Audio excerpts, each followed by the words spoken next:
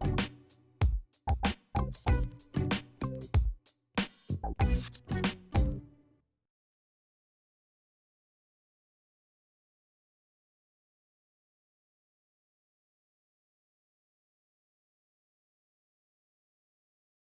everybody, I'm Barb Klinger.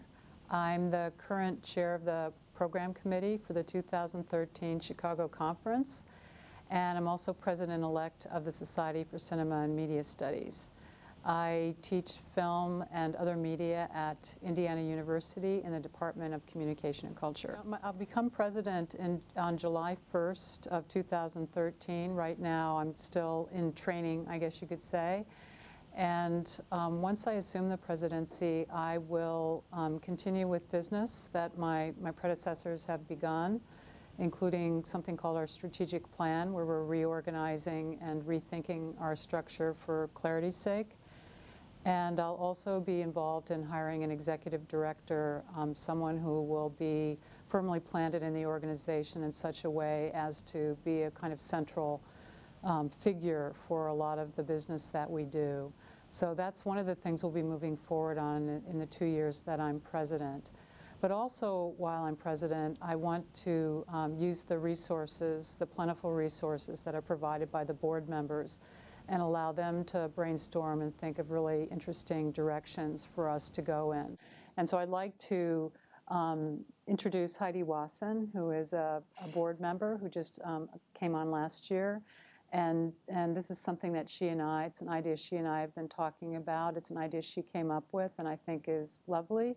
And I would like, give her an opportunity to talk about it. Thanks, Barb.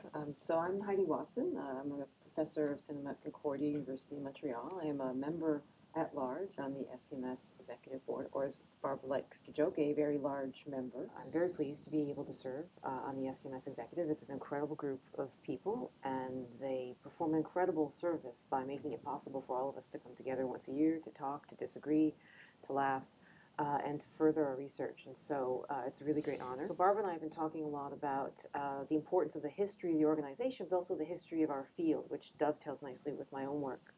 And this is a conversation that started many years ago between me and Lee Griefson, and thereafter Mike Zarid and some other people in Montreal, and now with Barb, about how important it would be to capture some of the oral histories of our membership.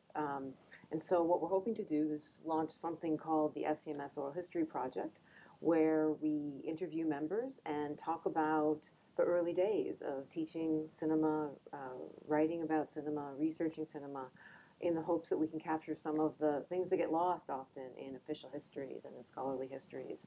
And hopefully that will start a dialogue not just about what was and how various people navigated their careers and worked their way through the world of ideas and so on, but also generate a dialogue about how that past relates to where we're headed, what our future is as scholars and as researchers. And part of this fits in very nicely with what happened at the 50th anniversary of the SCMS in Los Angeles, where they interviewed past presidents and created this slideshow and with talking heads about what, when possible, about what had happened in the organization since its inception. And so providing that sense of an oral history, not just of people who've had major positions in the organization, but also our membership. And to use that and to make that part of our website as a kind of moving history, I guess you could call it. And it also made us remember how important it is to have that history, not only of the past, but of the present and the future, and to try to make that part of the organization's mission. So if anybody out there would like to participate, Barb and I are officially inviting you to submit your ideas for oral histories for the field of film and media studies, and we'll take anything you have to say or offer on that.